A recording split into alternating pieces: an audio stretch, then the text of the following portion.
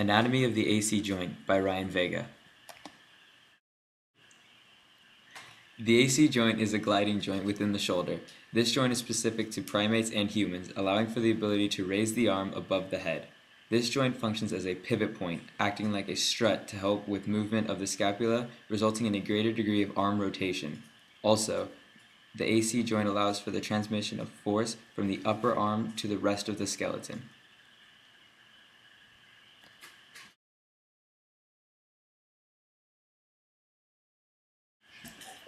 Bones.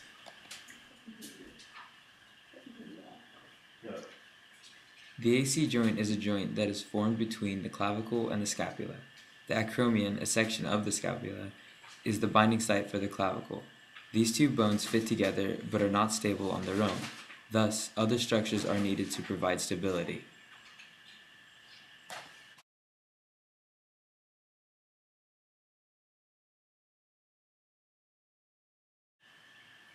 Muscles.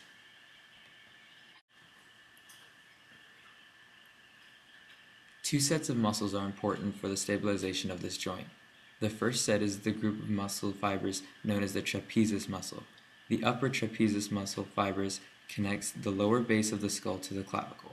The middle and lower trapezius muscle fibers connect the vertebrae in the spine to the scapula. The second muscle is a group of muscle fibers known as the deltoid. The anterior deltoid connects the clavicle to the humerus, while the posterior and lateral deltoid fibers connect the scapula to the humerus. These two muscles help stabilize the clavicle and the scapula, holding the proper joint formation.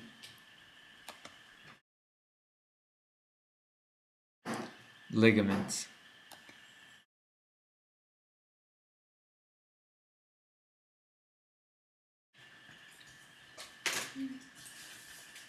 Three ligaments also help stabilize the AC joint: the acromioclavicular ligament and the two coracoclavicular ligaments. The acromioclavicular ligament is the ligament that directly connects the acromion to the clavicle and covers the joint. The two coracoclavicular ligaments also provide stability by connecting the coracoid process, a part of the scapula, to the clavicle, once again directly connecting the scapula and the clavicle in the proper orientation.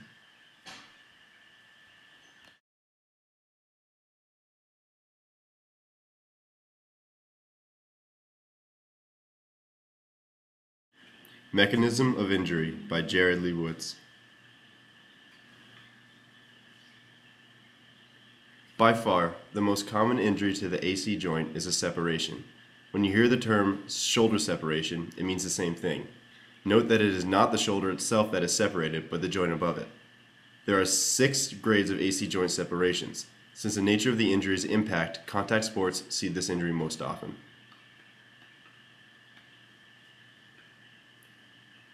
Six grades of separation severity.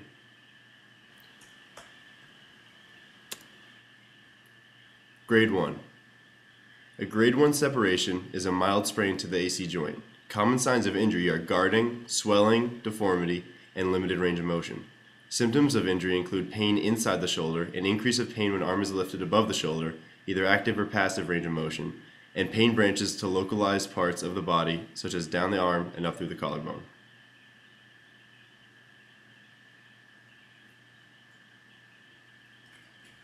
Here's an image of grade 1. Grade 2.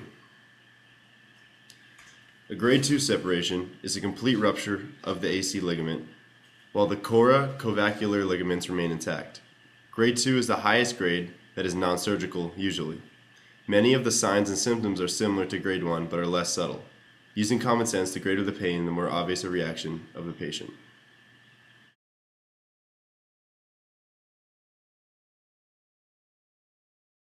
Below is an image of a type 2 grade separation. Grade 3. A grade 3 separation occurs when all surrounding ligaments of the AC joint are torn, including the AC ligament and the coracovacular ligament. Often, grade 3 separations are very visually obvious due to deformity. EMS should be activated if a grade 3 or higher is suspected or confirmed.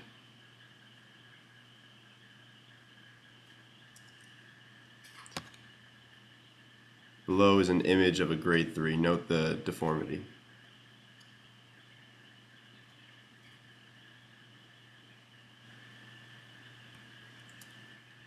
Grades 4 through 6. Once a shoulder separation reaches a grade 4, it is graded on its displacement. EMS should be activated immediately, and surgery will be required, most often emergency surgery within hours of the injury. Next, I have a clip of my personal grade 2 separation against La Mirada. The injury occurred upon impact with the defender, and a second time upon impact with the ground to recover the fumbled ball. Note that the hit did not look like any abnormal hit, but it damaged the shoulder nonetheless.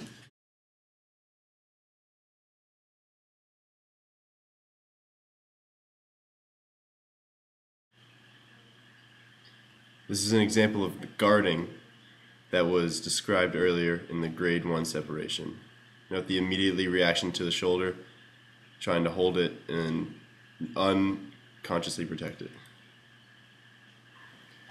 This is Frankie Veiga's grade 4 separation. Surgery was required for the reparation.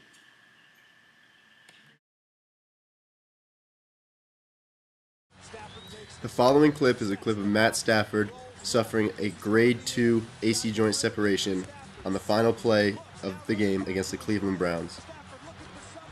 Note the impact into the ground.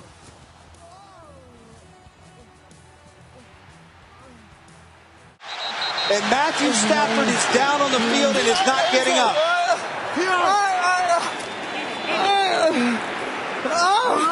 Yeah, get the off me.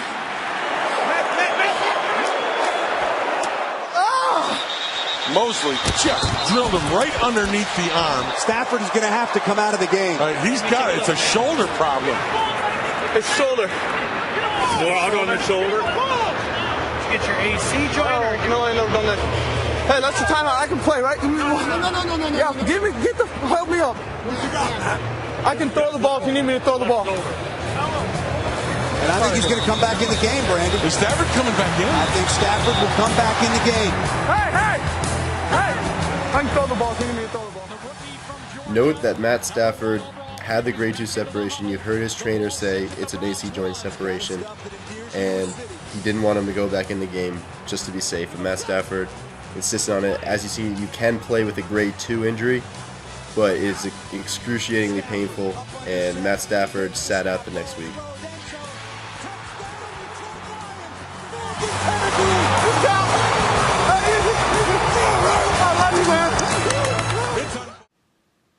Rehabilitation by Frankie Veiga.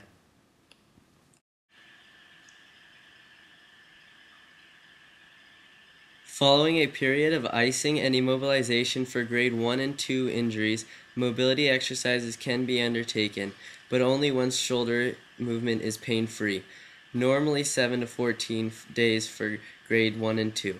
Grade 3 injuries are now more frequently being treated with conservative treatment rather than surgery.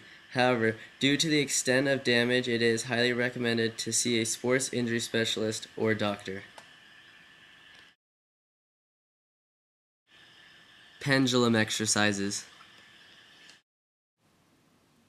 Gently swing the arm forwards, backwards, and sideways while lying on your front or bent over. Gradually increase the range of motion. This is repeated with the arms swinging from side to side as well.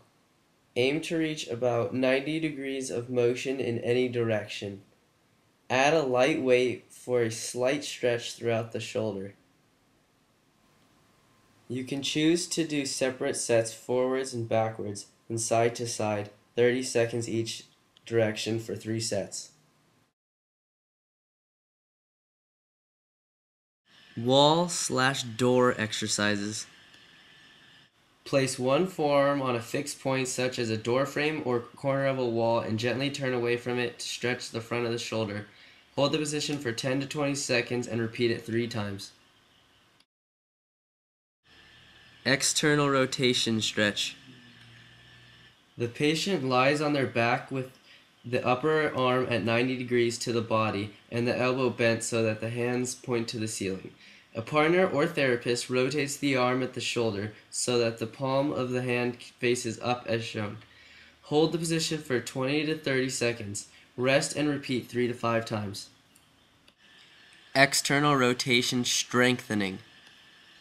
Attach the band to something stable as shown, holding one end, with the upper arm fixed against the body and the elbow bent. Pull the band so that the hand and forearm move away from the body while keeping the elbow against your side. Perform 3 sets of 10 repetitions with a minute rest between sets. If you don't have a TheraBand available, stand side onto a wall with your upper arm by your side and the elbow bent to 90 degrees. Place the back of the wrist against the wall and try to rotate the arm at the shoulder against the resistance of the wall so there is no movement. Start off applying a gentle pressure and gradually increase how hard you push. Hold for 10 seconds, rest for 3 to 5, and repeat up to 10 times. Internal rotation strengthening. Attach the band to something stable as shown, holding one end with the upper arm fixed against the body and elbow bent. Pull the band so that the hand and forearm move towards your stomach while keeping the elbow against your side. Perform 3 sets of 10 repetitions with a minute rest between sets. When using resistance bands, start using a long length. If it is too easy, you can shorten the band to provide more resistance. With the arm in the same position as the external rotation strengthening exercise, rotate your body to face the wall. Place the front of the wrist against the wall and try to rotate your arm towards you. This is the exact opposite movement of external rotation.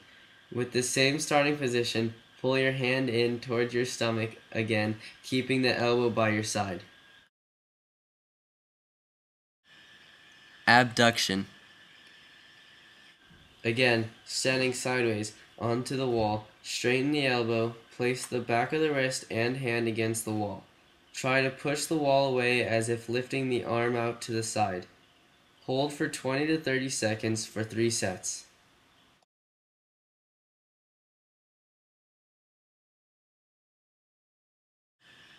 Lateral raise. Still using the resistance band, stand on one end of the band with the other end in your hand. Keeping the elbow straight, pull your hand up to the level with your shoulder, ensuring you maintain a good posture throughout. Perform 3 sets of 10 repetitions. This can be performed just as easily with a small dumbbell. Stand facing the band and keeping the elbow straight. Lift the arm so it is level with your shoulder.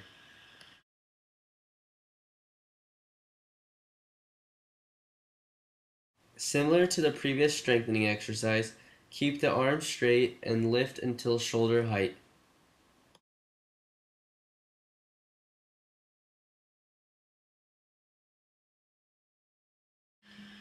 Return to sport.